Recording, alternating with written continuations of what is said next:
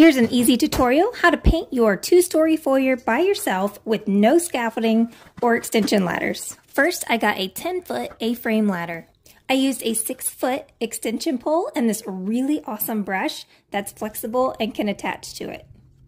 I just really took my time on this part and went slow as I edged around the windows, all of the trim, and around the lighting.